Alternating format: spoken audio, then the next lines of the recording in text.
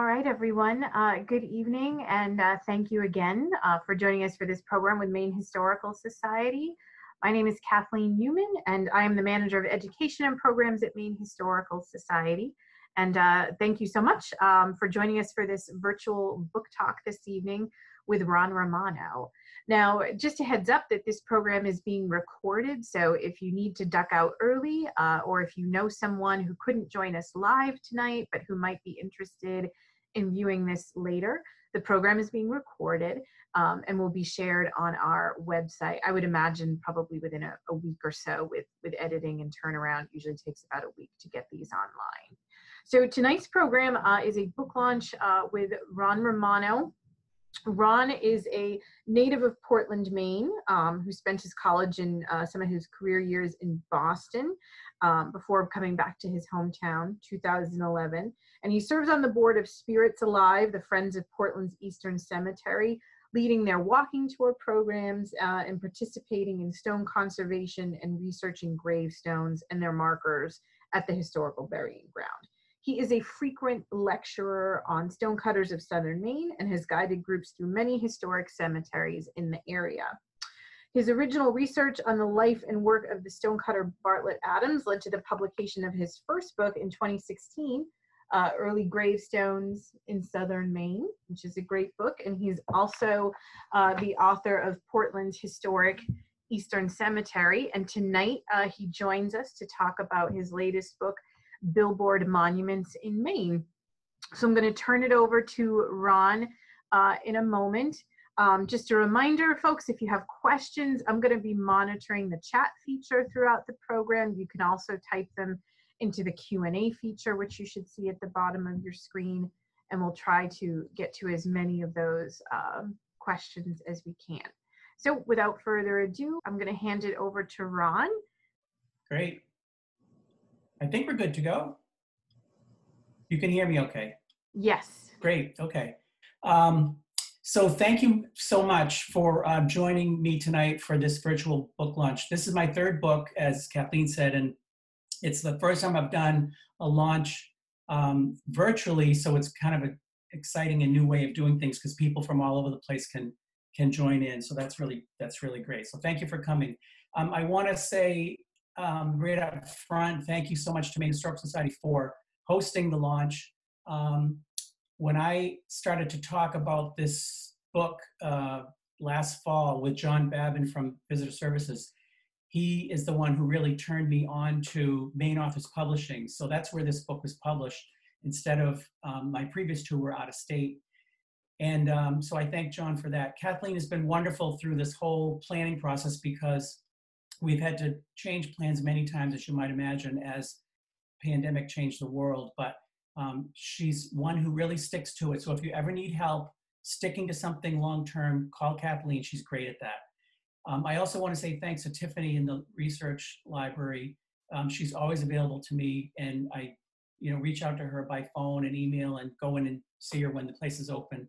So special thanks to those folks from Maine Historical. And again, Maine Authors Publishing for doing this book. So let's get started. we're going to zip through a ton of slides. It'll be a lot of quick looks at images so that you won't get bored, hopefully, and we'll learn a little bit as we go. So there's about 75 in all, and we're still going to get this done, I think, in a half an hour. So here's a picture from Evergreen Cemetery in Portland. And the idea of this one is, you visit a 19th century cemetery, and what you experience is the verticality of the landscape.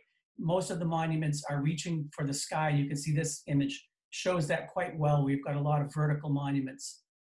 Typical family monuments that we find in Maine and elsewhere, obelisks, pedestal monuments, columns, they're vertical, and the inscriptions for the families are typically top to bottom, as you can see on these. And it's just the nature of how the cemeteries were decorated with monuments in the 1800s.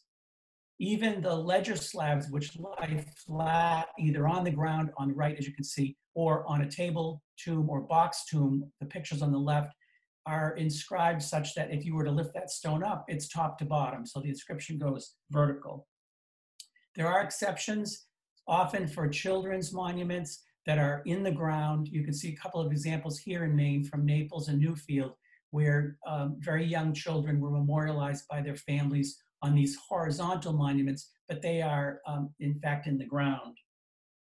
So we're talking about billboard monuments, and what makes a monument a billboard is the airspace. The illustration in the center is of a billboard monument with the panel in the center, the two posts holding it up, but it's not at ground level. It is being held above ground.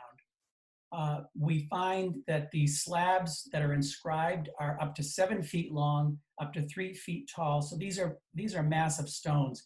They're usually about 1.5 inches thick. That's the common size, although there are some that are quite a bit thicker, which adds a ton of weight. And the dry weight of the largest ones are just under 500 pounds. So that's a lot of weight being held up in the air. And when the rain or moisture gets into that stone, you can add another 15 or 20% to the pounds of weight. So we're talking about, again, lots of weight being held up above ground. The typical billboard monument, the makers of these monuments would divide the inscription slab into panels to memorialize, one for each usually, as you can see on this one, 4. And many of these have a metal rod between the posts, which helps support the monument, because the sheer weight of these stones would tend to splay those posts apart, and the metal rod helps keep them together. Along the top, you can see some typical cemetery signage that I snapped along the way in my travels. And if you look at the large picture in the bottom, it's very easy as you're zipping up Route 4 in Auburn, Maine. As you look out the window on your right, you would see this sign, and it sure looks like a cemetery sign, but in fact, it's our first billboard monument. This is for the Levitt family that's at Plains Cemetery in Auburn, and you can see that it's in fact a memorial for 5 members of that family. This is what I call a drop slot model of billboard monument. You can imagine that to put this thing together in the cemetery, they would have probably put those posts in the ground first with the slots that have been carved in them, and then they could slide that stone slab right down into the post. So it's a drop slot because that drops right in. The other type that's most common is the pocket slot. You can see on the right especially, the stone carvers would carve these notches out of the post to fit those slabs in there. These would be more challenging to put up in a cemetery because you either have to put the thing together and then lift it all as one piece, or you'd have to put the posts in, splay them, and then put the slab in and then put them back together. So the drop slot was a little easier, I think, to probably install in cemeteries. Here's another pocket slot one. This is a nice one, nicely decorated in Livermore Falls. And the panels name a young woman, wife of the patriarch of the family, and their 2 children, who all died within a very short time, less than a month, in 1848. And so they're each getting a panel, and then below the children, the carver inscribed an epitaph: "Friends and physicians could not save their mortal bodies from the grave, nor can the grave confine them here when Christ shall call them to appear." So these were, utilitarian slabs that named people who died and their dates, but also like tablet markers, we find epitaphs on some of them. This particular one, the patriarch of the family, Elisha Pettingill, outlasted his wife and 2 children by 50 or more years. And when he died in 1906, someone in the family had his name inscribed on the reverse side. So this is the reverse side of the one that we just looked at. And that's the unique thing about these monuments, is that they are gravestones that by their very nature allowed for people to be inscribed on both sides. And there are a few that have that. So the metal rod that I told you about at the beginning that helps to keep these things supported generally run below. As you can see on the right, it's just below that marble slab. The one on the left from Ogunquit, you can see it's off center and a little above that marker. So it wasn't always below. This one also down on the south coast in Wells, also, it's very close to the ground, as you can see. This is just for a couple, not for a whole family. Anne Hubbard, who's on the right panel, died in 1796. Her husband remarried a woman named Alice Wheelwright. And then a year after their marriage, we find this newspaper notice that he ran for a couple of months.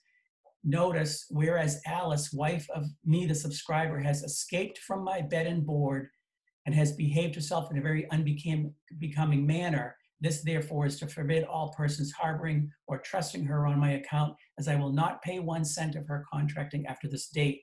So I don't know exactly how they resolved their differences, but they apparently were together for the remainder of his life. When he died in 1819, she ended up remarrying for the 4th time. Some of these are attached by bolts, not just slotted into the posts themselves. This one, the Butterfield Monument in Wilton, you can see the metal post, the metal bolts that are holding that to the actual granite posts. Some of them are also attached with hooks. The one on the left you can see is a slate. There's only 3 slates in the collection in Maine out of 40. There are only 3 that are slate. The majority are marble.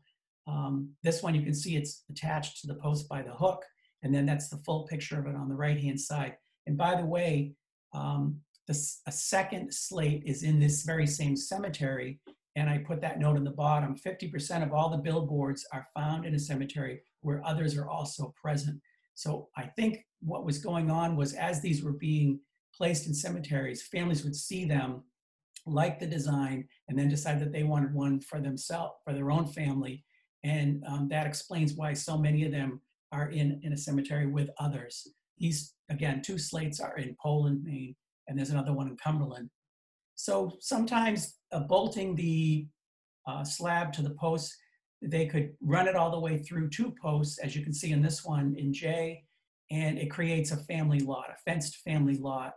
And this is just for a couple. There's another one that's for a family that we'll see in a minute. Some of them had metal supports, not granite posts. Here's the reverse side of one in Cumberland. It's one of the larger monuments in the collection of 40 that are known.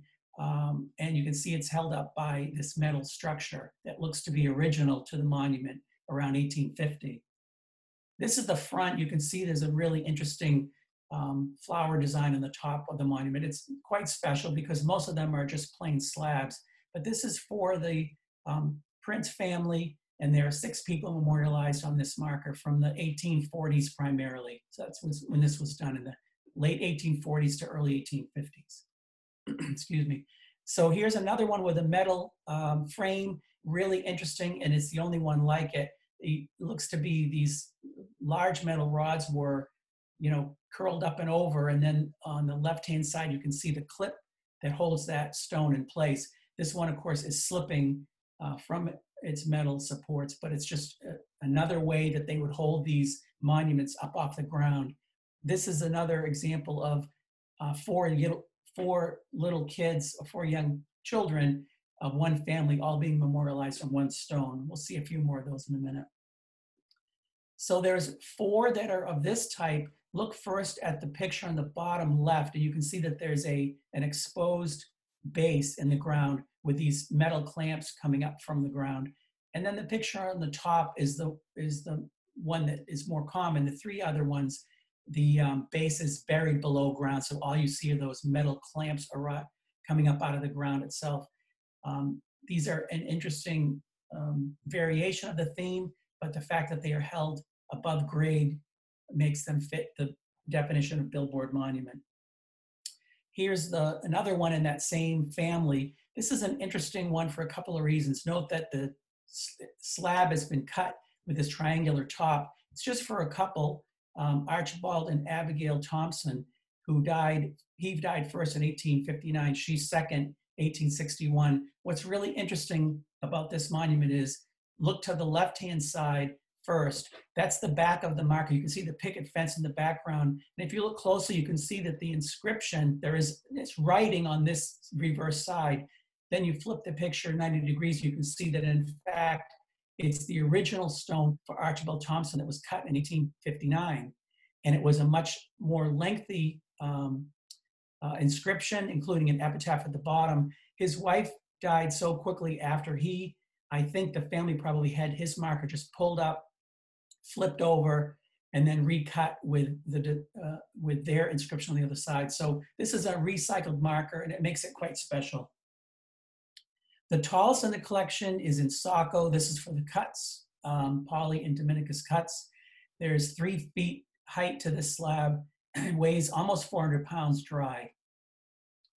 The smallest and the easiest to overlook is in Kennebunkport for George Ward. This is a cenotaph. He died in Charleston, South Carolina. The stones you see behind him are for the other family members. There's a family plot of 8, and the family put this monument up for him in front of the others. You can see there's his little 30-inch long billboard monument sinking into the ground, but nevertheless, it's a billboard with the rest of his family just behind him. So the longest is actually a double. This comes in at 15 feet. It's 2 panels, 3 posts that you can, as you can see here, for the Hardy family. And if you look on the upper right, that's the left-hand side of the Hardy monument. Notice that the panel to the left is blank. This is for Levi Hardy and his wife, Eliza. The panel on the left is blank. It's no doubt for his second wife. After Eliza died, he remarried, and I'm sure he intended for her to be buried at this cemetery with him and inscribed in the panel. But she lived another 20 years and moved to Vermont to be with her daughter. She died there and has a gravestone there, so she never made it onto this panel. Similarly, on the bottom, slate at Cumberland. This was put up in the late 40s for 2 daughters of the Blanchards. They were inscribed on the center 2 panels, and running across their names, it says daughters of, and it's the Blanchard family. The panel on the left is blank and no doubt was intended for Mr. and Mrs. Blanchard. The panel on the right is for one of their sons who died a few years after the girls, and he was inscribed after the fact. That panel on the left was never inscribed. They are buried in the same cemetery, but they have their own markers, so that one is remaining blank.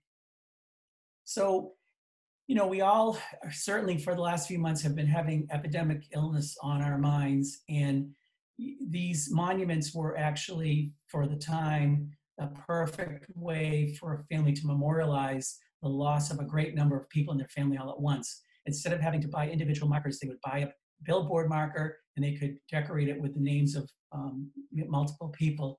Three children, aged 5 to 10, who died of influenza in Buxton in 1875 were memorialized on this billboard stone at the Torrey Hill or South Buxton Cemetery. 3 more who died in a month in 1852 are memorialized on this stone in Wells. They were aged 2 to 5. Cause of death is unknown. One sibling had predeceased them in 1849, Mary, and she's listed on there as well.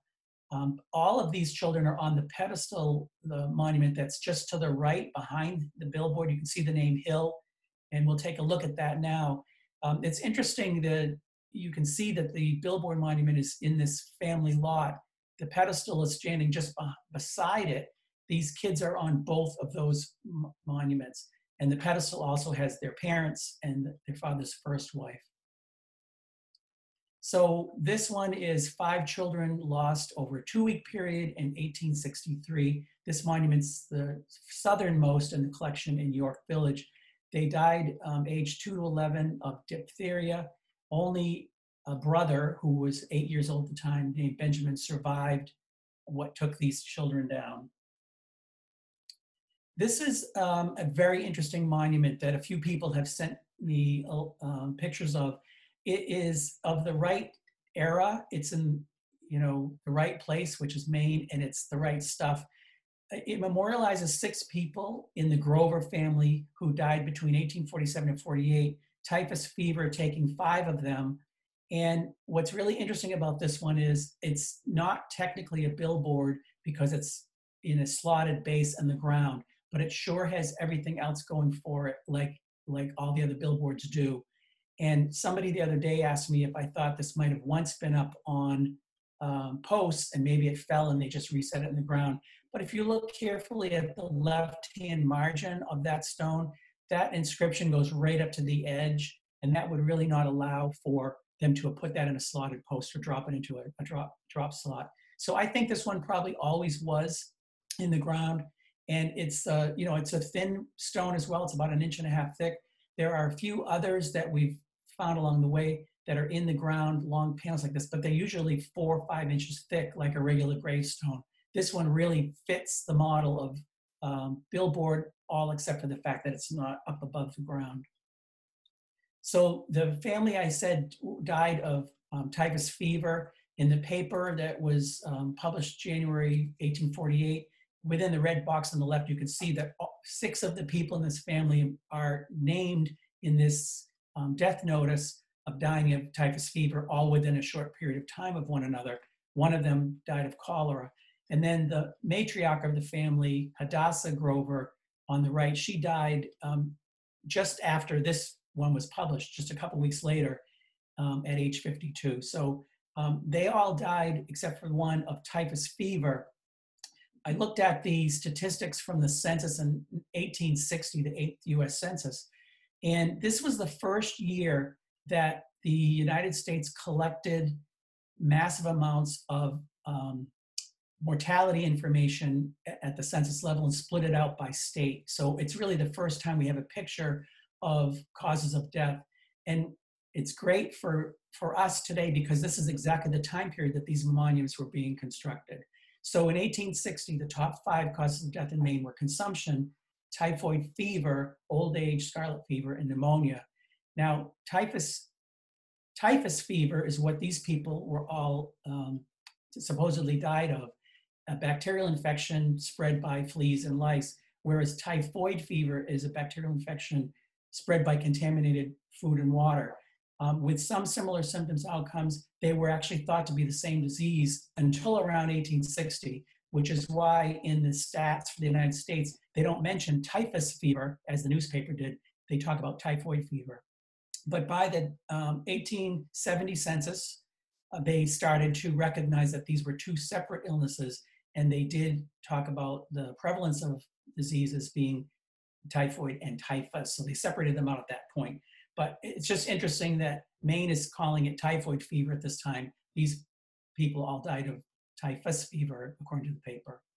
So looking at the stats again, this is the age at time of death for over 7,600 people in Maine in 1860. You can see the age band 0 to 10 through 91 plus.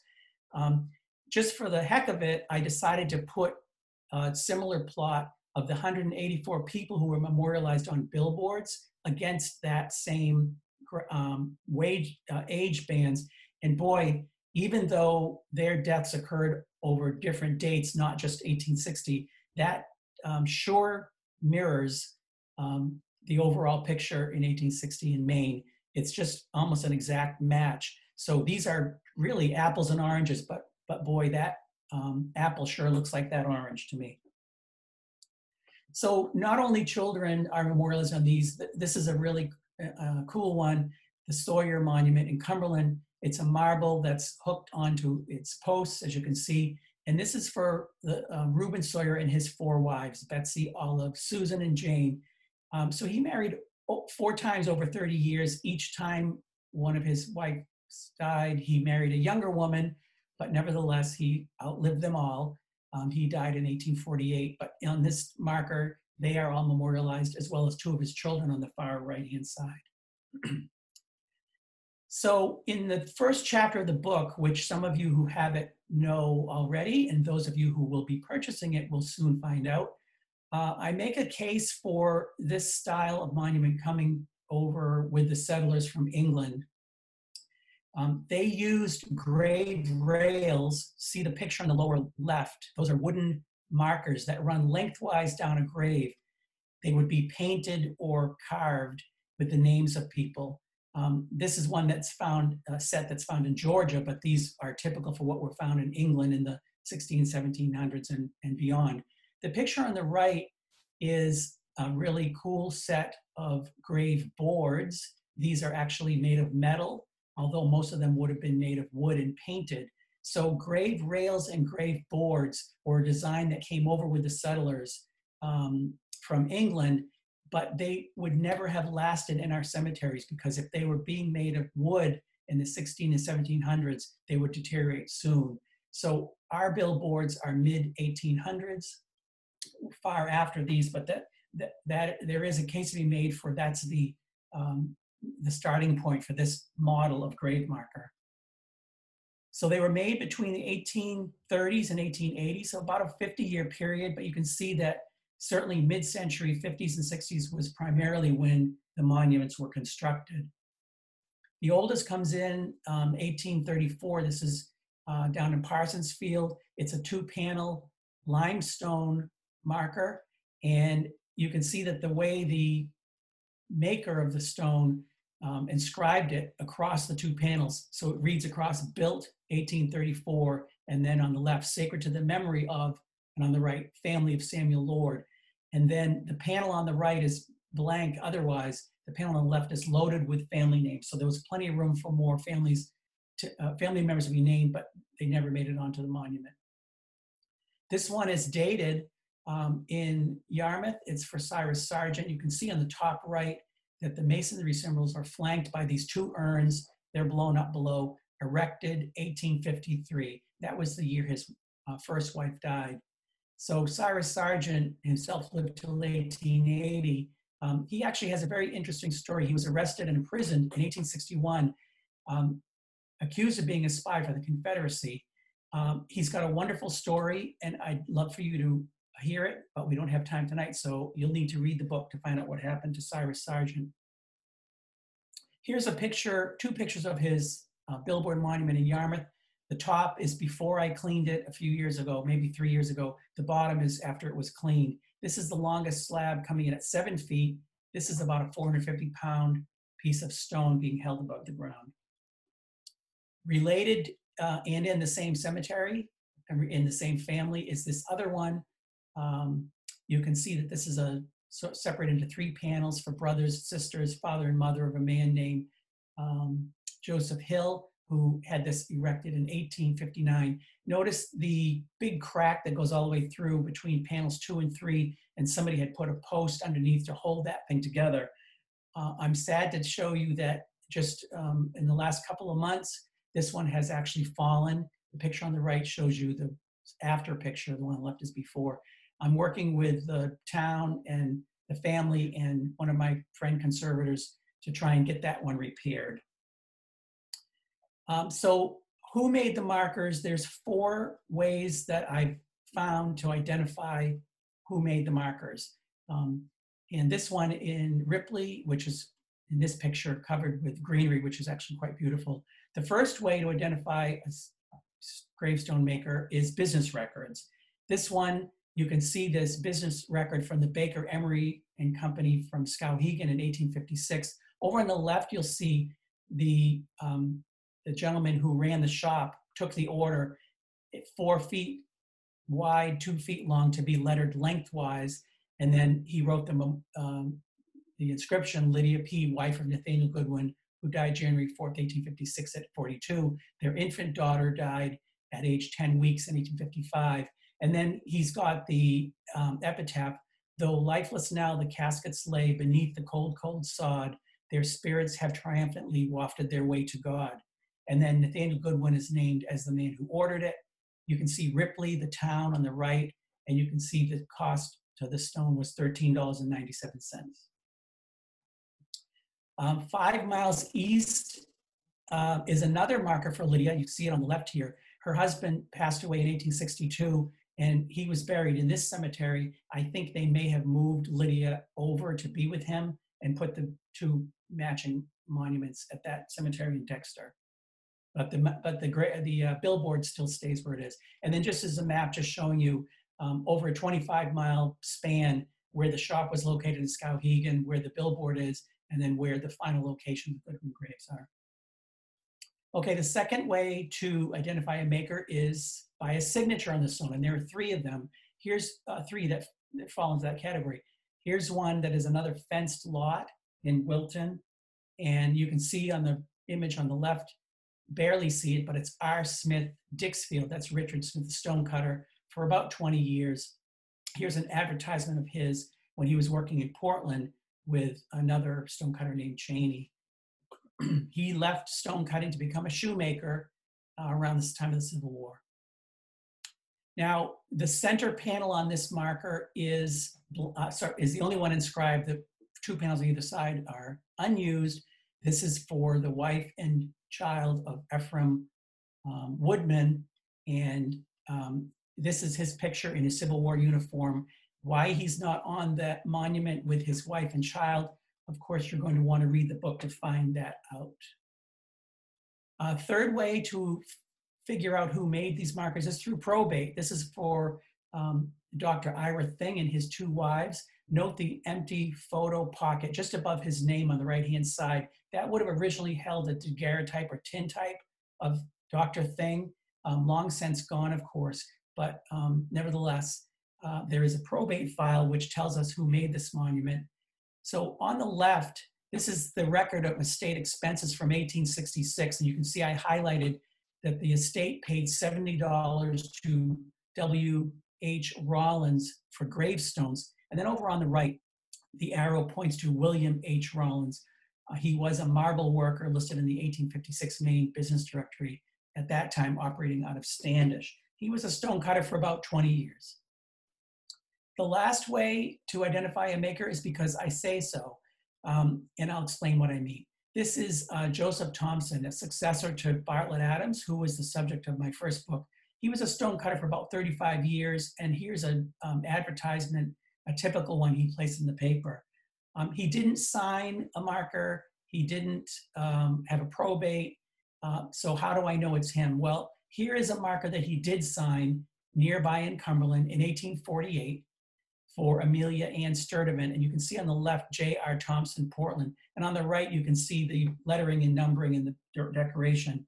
I compared that, which is the top stone, the one he signed, to the Four Wives billboard, which was made also in 1848. And if you look, as I did, closely at the numbers and the letters, you'll find that it is in fact the same hand. It makes perfect sense. Both of these monuments are in Cumberland. They're both 1848. He was the key guy in Portland at the time. So I assigned this marker to him, although it's just, again, because I say so. Someone at a recent talk asked me if the ads of the time showed billboard monuments in them, and I haven't found one yet. These are just 3 ads I pulled out of newspapers to show you typical mid-century advertisements. I love the one on the lower left because notice they have the gravestone tilting, and you'd think that a stonecutter would probably want to have an image of them being upright and in place, but that one they decided to have it tilting off to the side. So here's a map of the billboard monuments in Maine. If you know Maine, you know that I'm showing you the coastal region to about half the state up. That's where all of these are located. The orange diamonds are the ones that are included in the book. There are 38. There were 2 that have been discovered since we published, and those are the 2 blue monuments. So 40 of them in Maine. There are 6 in Vermont that I've seen, 1 in Western Massachusetts, and the none in New Hampshire, surprisingly so far. I've been asking people to look. And there may be 1 in Pennsylvania that Tina Utter just sent me a picture of that looks like it's a good candidate for a billboard. You need to look at that a little more closely. But the interesting difference between the Maine and the Western New England stones are those posts are made of white marble, which is, of course, locally quarried in Connecticut River Valley. So that makes sense they used marble instead of granite. All of these have a story to tell. This one, looking at on the right in Bass Cove and Kennyport, tells the story of Captain Leander Foss, who went down with his ship in 1842 on the bark Isidore, and all 15 men were lost during that storm. And the full story is, of course, in the book. It's a really interesting read. How are these holding up? And not very well. You can imagine that hundreds of pounds of stone being held up above ground for 150 years isn't a good situation. This one in Garland, you can see they've tried to fix these cracking posts by putting metal rods around them to hold them up. Here's one where the hooks have just corroded and burst through on one of them, And on the left-hand side, you can see it's cracking. So that probably too will break at some point with the freeze-thaw cycle. More than 50% of all billboards have some structural problems too. So they're all destined to fail at some point. This one in Poland is a slate which has no posts anymore. So the town has rigged this temporary stand made out of a recycled town sign to hold that above ground. At Eastern Cemetery in Portland, the James Hughes Family Monument is missing its slab, although the two posts are there. He was involved in a really interesting scandal that ran in the newspapers for quite some time, and that's all detailed in the book. So full cracks on some of these, as you can see on these two. Stress fractures along the bottom of many of these markers. Slipping from their posts, as you can see this one in Jackson. Falling completely from their post, as this one in Wilton. This is a really interesting monument for Charles Adams. He was a drummer in the 8th Maine Regiment. His wife and only child had died before him, and he was on his way home to Maine, actually, when he died in New York City. So here's Dr. Thing again. He was an eclectic physician who had an amusing difficulty focusing on occupation, and yep, it's in the book. But you can see his monument is really leaning heavily, the whole thing, posts, metal rod, and slab. The Tapley family down in Kennebunkport, on the upper right, you can see the hole drilled in the top. That's where a decorative cap would have been. Lower right, you can see Tristram is missing a photo in his panel. And this one memorializes 8 members of the family. The matriarch of the family did a very brave thing for a woman in 1868. And I'll leave it there and let you read about it in the book. We're at the end. This is a really interesting, not exactly a billboard, but sure seems like one. This is a spinner. That marble 8-sided piece could be spun so you could read the different inscriptions on it. Today, that metal piece on the top has been fitted that doesn't allow the monument to be spun any longer. But in the day, it would have been. It's just a really cool kind of variation of the theme up above ground. Not quite a slab, but I still certainly covered it in the book. Okay, if you want to learn more, there are interviews that were videoed on the 207 show on Total Maine, Maine CW station. It's in Up Portland Magazine and Bangor Daily News, so you can read and see all of those if you want to see a little bit more about this. Of course, if that doesn't convince you, here's what readers are saying. I'm reading small sections each night to extend the delight of reading it. A really terrific book that will be of great interest to history buffs in Maine. A significant contribution to gravestone scholarship. Fascinating and clearly well-researched. Your enthusiasm and humor pop off each page. And I don't know how you find out all this stuff and then deliver it to us in such a delightful, chatty way. I'll take chatty. So Museum Shop at Maine Historical is now open. They're stocked with autographed copies of the book. You can check their website for hours. I, of course, have books as well. There's my email address if you have any questions about the book or about any of the monuments in Maine. Send me an email, please. I'll be happy to chat with you about them. Of course, if you find one that's not on the list, I'd love to know about it as well. So I've gone a little over 30 minutes, but that's it. And I'm happy to take questions if we have any. Thank you, Ron. That was fantastic. We Great. do have a couple questions for you that are coming in. One from Jennifer Stucker. Was the 1850 mortality census not reported by the state? Yeah, no, the 1850 census is there. There's only one that wasn't reported. I think it was 1880. It's just a fragment. The 1850 census, I believe, is there. But I think there's a problem with that particular one. But they also didn't do the subsequent reports, which had all the mortality and other information. 1860 was the first year they did that. From Bob Gordon, why do you think the cause of death was sometimes noted on gravestones of this era? Yeah, I mean, that really would have been up to the family to decide if they wanted to put a cause of death on there. Sometimes we see accidental deaths, drownings, things like that. Sometimes we see the disease, but most of the disease information for these people I got off vital records versus off gravestones. We have a couple questions from Star Pelsu. If I'm mispronouncing your name, Star, my apologies. Was the drop slot on those billboard monuments used so they could slide it out and add more to it? Very good question, and I think that probably certainly could have happened. As they added names, they could more easily remove that slab, take it back to the shop and do the inscription. It would have certainly been more challenging for the other ones, which were, you know, solidly in place. So yeah, that probably happened. Yes. Another question from Star was it common to move bodies from one location to another? Yeah, it really was.